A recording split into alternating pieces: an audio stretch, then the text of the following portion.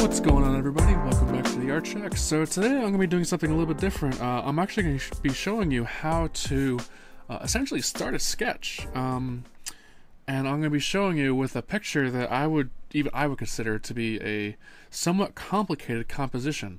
And honestly, if someone were to put this picture in front of me and say, "Here, draw this," I would be kind of daunted by just the amount of detail that's actually in here. So I have, over the years, developed a sort of ability to actually simplify something like this down into several simple elements that you can then translate over to paper, and then once you have an adequate sketch, and then you can then go into the details and be able to do everything, and then it helps to just really simplify things down and makes it a lot easier.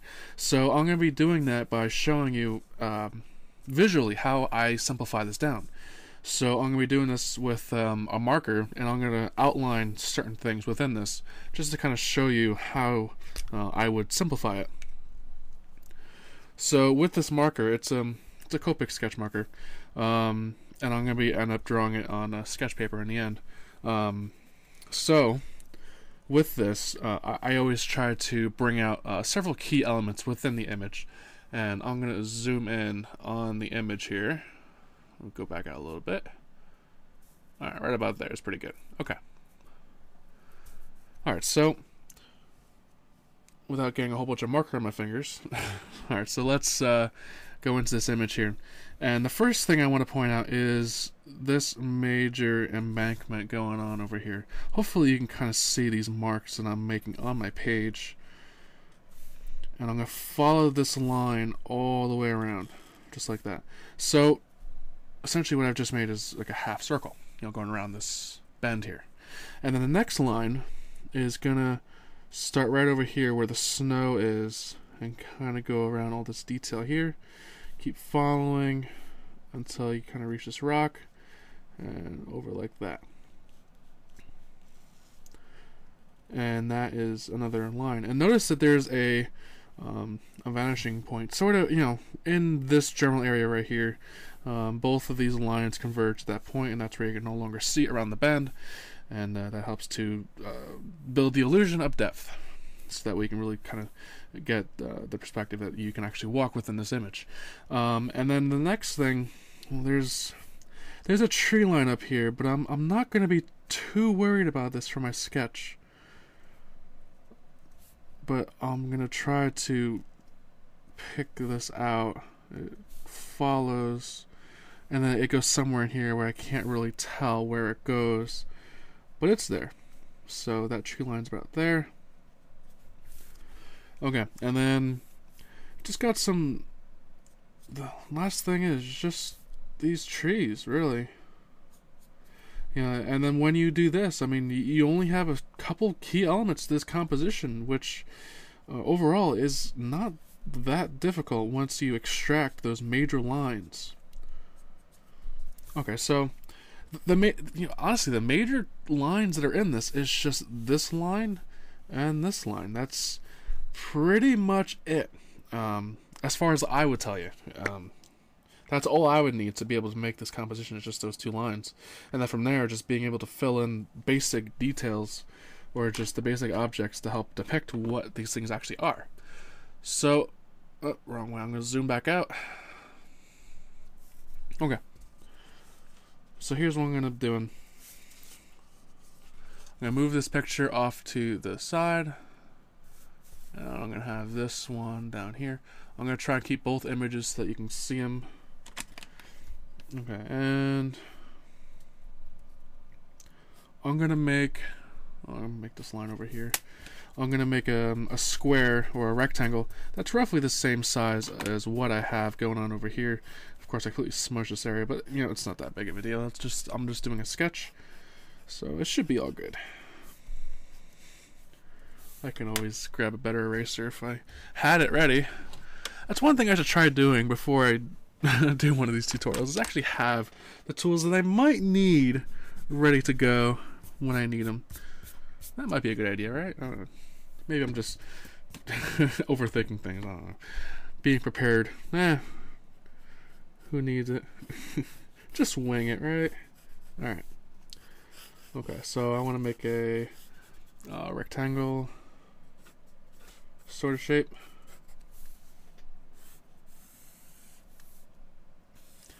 And I'm currently using a 4B pencil and some sketch paper.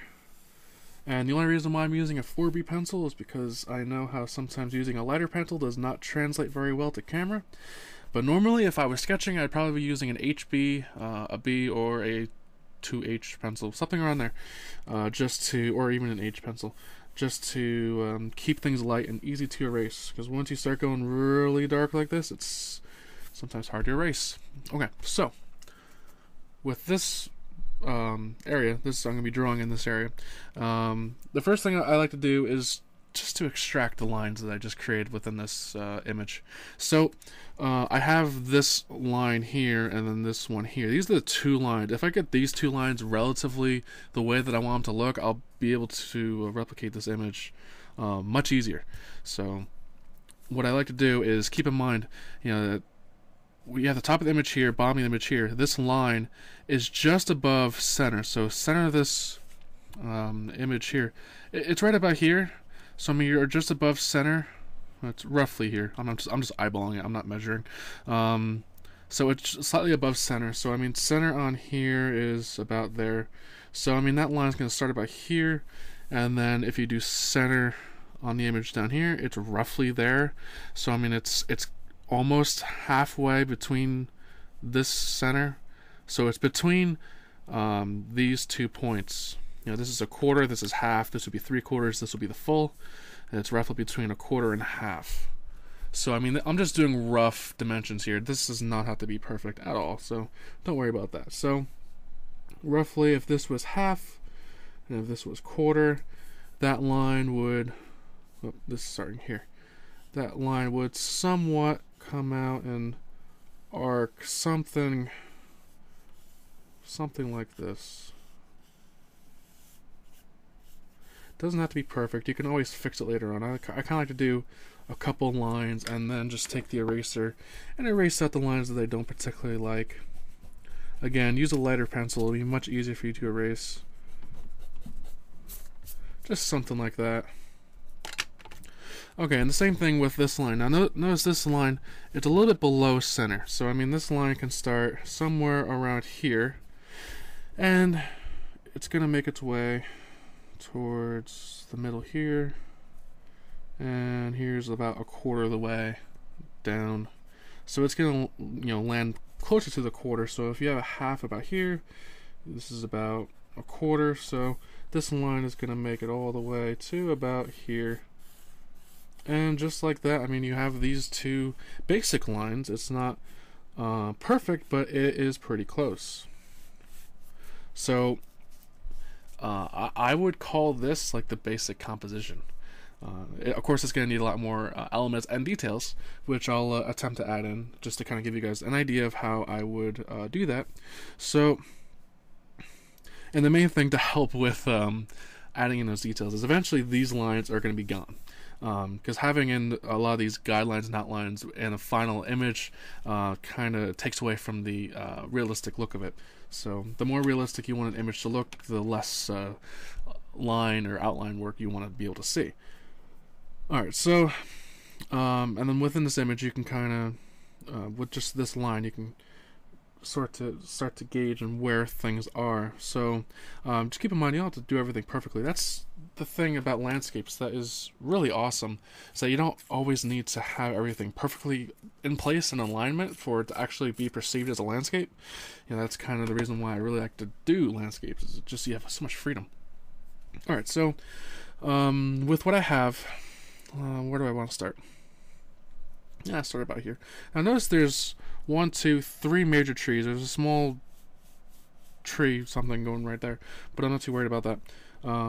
I just want to replicate the 3 major trees, but I also want to follow this line. See, there's a line kind of going right here. There's a path. This was on a trail. I took this photo quite a few years ago. It's I think it's up in New York State somewhere. I forget exactly where this is. But there's a line that follows here. So this line kind of ends on the corner, so I'm going to take it from the corner and take this line and just kind of follow along here, just like that.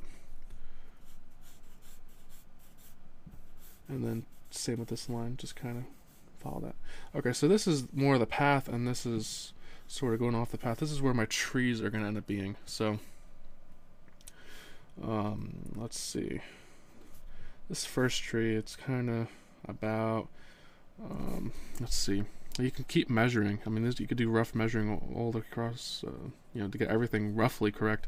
So, I mean, you have a quarter of the page here. So, I mean, this is half. Here's a quarter, something like this. And then drawing your image within, on the page, it kind of helps with being able to do these measurements right on the page. This tree is really going to be like way over here towards the edge. And notice I didn't really draw this rectangle exact to scale with what I have in the image, which can it can have adverse effects on what you're trying to do, but it's not like a huge deal breaker. So of course it would be easier if it was an exact scale replica, but it just makes things a bit more challenging. So I mean, I welcome the challenge. So, and at the same time, I'm not going to replicate this detail for detail. I'm eventually going to add in some details that I want to see that is not exactly within this picture. So with this, you have the basics of the tree, and I'm just kind of hinting at the roots at the bottom of the tree here, something like that. And then the second tree is going to start somewhere about here, basing it on where it is in the reference image.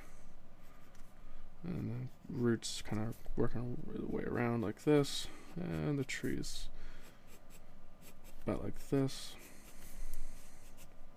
Now I'm keeping the sketch very, very loose. I'm also being a little bit stiff with it. I'm not really being as loose as I should be, but it's right. It's a rough sketch, and this is typically how a lot of my drawings start.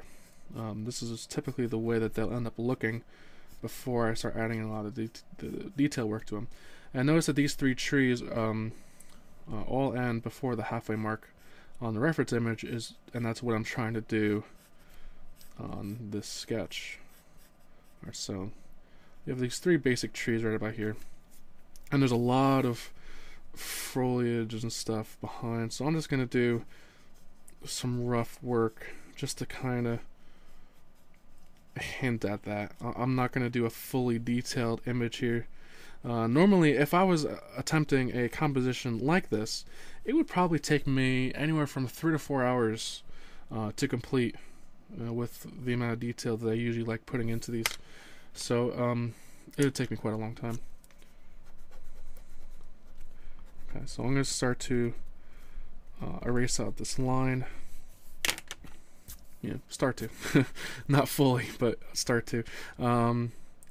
I'm going to add in this rock. I actually really like this rock that's over here. And just kind of hint at what it looks like. Alright, so when you have this sort of composition going on here, this tree needs to kind of go a bit more this way, but that's not a big deal. I just like the way that it looks in the reference image, so it's kind of going the opposite way there. So I'm going to change that real quick. But like I was saying, you can really edit stuff that you don't really like within the original image. You know, let's say, I'll grab my marker here. Let's say if you want like a large rock somewhere on this. So if you want to see like this whole area here just be a large rock, you can do it. One of the main things I really like about drawing landscapes is that even though if you have a reference image, let's say if you know, I like this image, but you know, it doesn't have big rocks, you know, because I like to sometimes have big rocks within my image. You can add them, you know, let's say if you want to see a big cloudy sky, you know, you don't have to have these trees here. You can leave these trees out and just have a big open sky right here and be able to draw in some nice large clouds. Or if you don't like these trees, you know, some of these trees are pine trees and some other types of trees, I'm not too sure, I can't think of off the top of my head, but you can add in different types of trees. If you want, you know, some smaller trees or more decorative, delicate looking trees, you sure can do that. So I mean, use your artistic license to change and alter things the way that you want to see them. So I'm going to start to add in some of these rocks over here, and they're not gonna. But I definitely want to add in this larger rock, and I'm not gonna draw exactly how I did it in the reference, but it's alright. So I'm just gonna kind of do it something like that. And the reason why I always kind of draw out this sort of area to my rocks, it just helps to add in like these different planes onto the rock. Because I usually do this just to tell myself, okay, this is a highlight, same with this, and down in here will all be dark shadows, and this could be another highlight up on top of here like that. It just helps to add in a bunch of angles onto the rock, which help to make it look like it's much more dynamic than just a two-dimensional drawing. So something like that. Okay, and then there's this tree, which I really like, but what I want to do is I'm gonna get where the tree is. I want to make this tree rather large. Because I want this to be where the eye really comes in. I'm gonna make the stump of this tree really like gnarly looking. So I'm not sure how well it'll translate, but as soon as you start adding details to these things, it really starts to come into place. I'm gonna have this root come all the way down. Kind of angle that back up. And something like this. I want to have this root just kind of come down and work its way across here. Something like that. Just something different, Something different than what the image has to offer.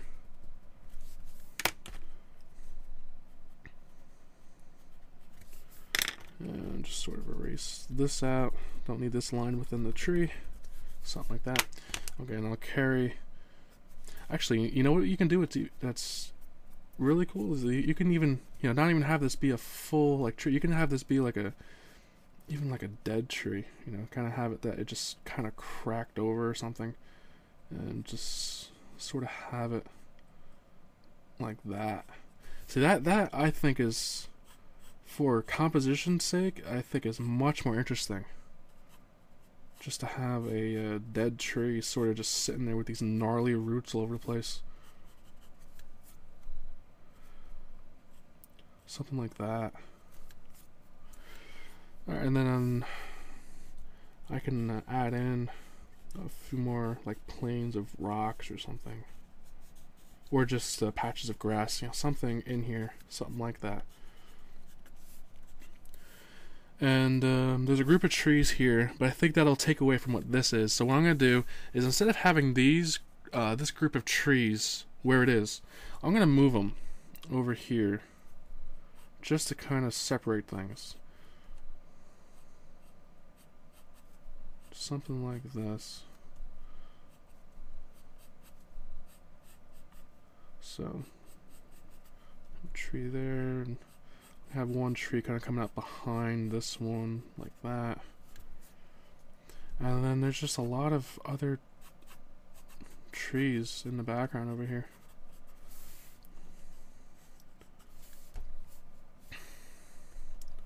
I'm gonna have one tree, or two, or three, I don't know. I'll figure it out once I, Alright, let's add in another one. And I'll add in something like this, because this is the woods after all, so there's gonna be a lot of trees regardless, so something like that. And there's a gap in here, so what I'm gonna do is, I'll still use this pencil. I'm just gonna make some light trees in the background over here.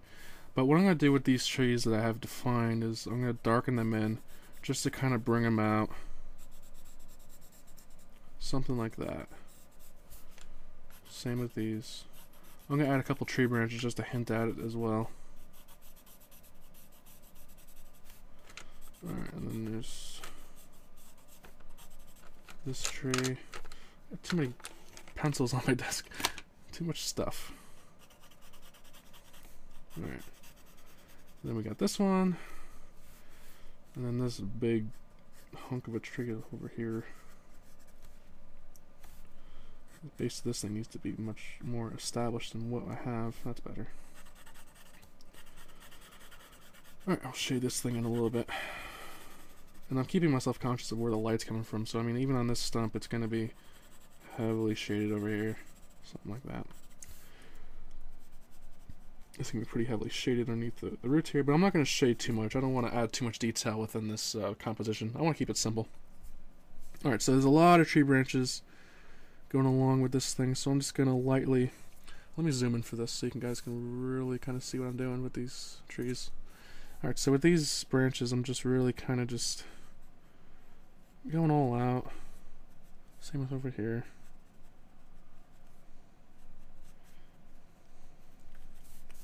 I'll do the same thing, yeah, over here, something. Just to add texture, really, into these areas. Just for the sake of the sketch, that way I can kind of keep an idea of what I wanted to do.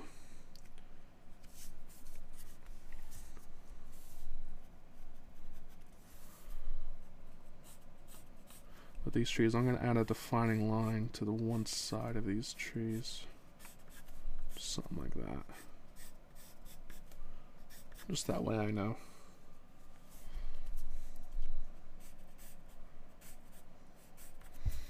Alright, I'm going to leave it just about like that. Zoom back out. Oh, went the right way this time, cool. Okay, so you can kind of get an idea of the reference image to the actual concept sketch, I guess I would call it. It's nowhere near a complete image, but that wasn't my intent for this. I just wanted to kind of give everyone an idea of how you take the idea of a reference image and just take that and incorporate it into something that you kind of make your own. So with this, you have the basic elements that you would need, and then you can always go back into the reference image and, you know, extract the details of the trees and, you know, the ground, all the leaves and such. But I mean, you have a much better idea of how to attempt a piece once you have the basic elements within the drawing. Because I know sometimes just staring at a blank piece of paper can be so daunting. Just, you know, having that blank piece of paper and then looking at the reference and seeing all that detail. So I mean, instead of just just sweating and just being all nervous about how to attempt it, simplify your reference image down just by making line work and just breaking down areas into key elements and then transferring what you have onto your sketch. That way you have some base of where to actually start, and then you'll be much more confident about actually going in and attempting the final piece. So I hope that helped everyone, and if it did, please give me a thumbs up and leave me a comment. If you have questions or anything, please be sure to leave a comment, and I'll also be sure to respond to you. But hopefully you enjoyed this one, and I will see you all later. Take care.